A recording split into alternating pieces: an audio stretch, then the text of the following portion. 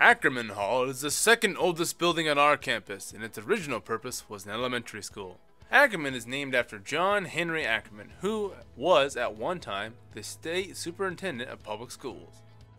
Ackerman is now home to the College of Arts, Humanities, and Social Sciences, and academic programs within the building include anthropology, sociology, history, political science, and Spanish.